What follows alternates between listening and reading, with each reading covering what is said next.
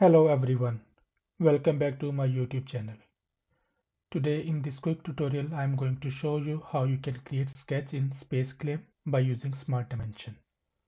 In this tutorial I am going to show you how we can create this Venturi tube, and we will start from the sketch and we will use Smart Dimension to create sketch. Let's get started. For that, first we have to go to sketch mode, which is in design. Go into this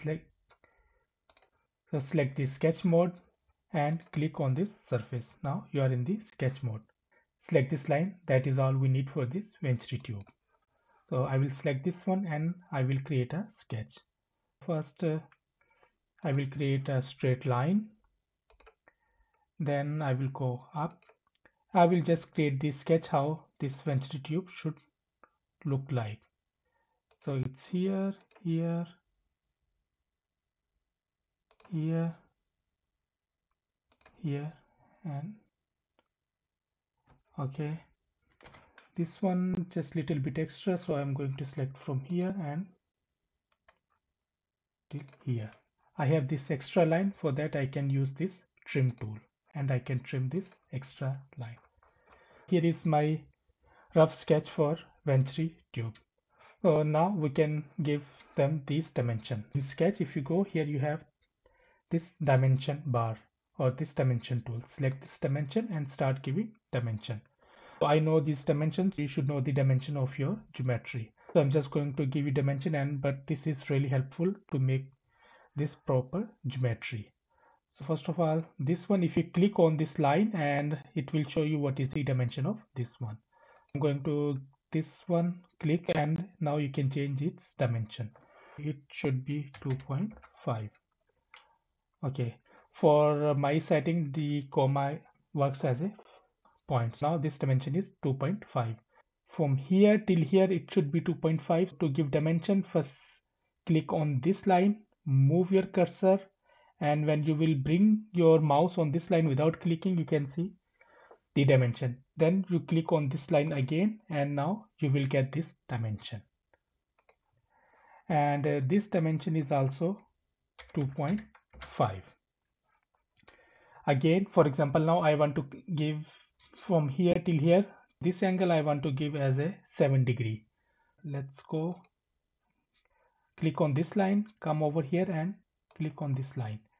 Yes, so when you will move outside, it will give you this angle. If you move on this side, it will give you this angle, and then click so that you will get this angle. And here I'm going to give this angle as a 7 degree.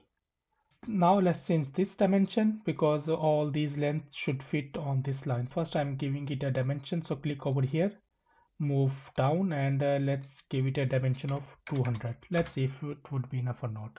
Now I want to give this line a dimension, so click over here and move your mouse little bit up, and I want to give it a dimension of 20. You can change this dimension a little bit, but let's see, 20 should be fine.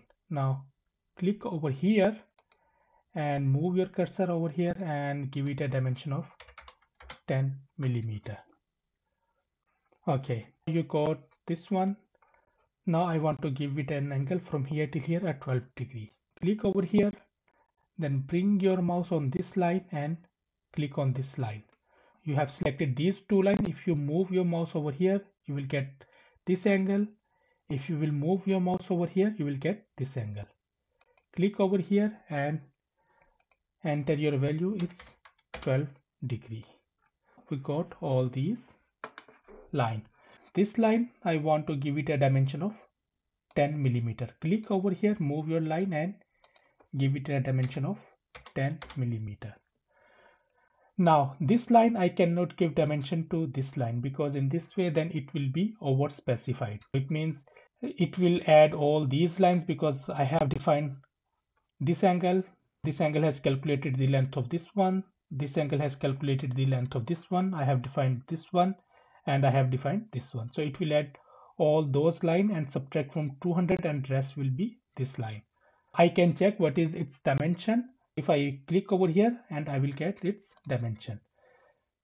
You can see the addition of one or more constraint result in our constraint model. It means I cannot change this one, or I cannot define this one. It has been calculated. If I will do it, the system will be over specified or over constrained. We have got all those dimension, and you can change these dimension to change your geometry. Let's try to change this one. So here is 20, here is the 81. Let's try to change this one. If I change, let's make it 40, and you can see it doesn't change this one because all dimensions have already been defined. It means I have to delete one of the dimensions. So let's delete this one. Select this one and press delete button. It has deleted, and now it has accepted that 40 millimeter. Now you can change any dimension you like. For example, if I say this angle should be little more, I can make it 15 degree, it will change. Or if I like, I can make it 7 degrees. Up to you, how do you want to change. We have got our sketch, and now we can go to the 3D mode or our geometry mode, or we can go out of the sketch mode. For that, there are different ways. You can click on this over here, or you can simply press D on your keyboard. For example, if you bring your mouse over here, you can see, okay, here you cannot see, but I think D is the shortcut key. If I press D, now I am in the sketch mode, or I am out of the sketch mode. Now I am in the geometry mode. I can convert this 2D geometry into the 3D geometry. For that, I need a pull tool. Pull tool has already been selected. I will select my surface, and now I want to rotate this surface. So that there are different pull options. I need this pull option. So this one is used for the circular pull. I will select this one, and then you need to select your axis. You need to select the geometry where you want to rotate. So I need this axis. So now this geometry will rotate around this axis. With the mouse, I can move my mouse, and I will get my geometry. That's how you can use smart dimension, and you can create your geometry. And here one thing, this SpaceClaim is not meant to be a CAD design. Here, for example, here you can see it doesn't record the history. So now this sketch has gone as you move away. You can go back, but for that you have to undo. For example, I can select undo, and I can go back. Anyway, that's how you can use smart dimension to create sketch and to create your geometry. That's it for today, and I hope you found this tutorial helpful. Thank you for watching, and see you in the next video.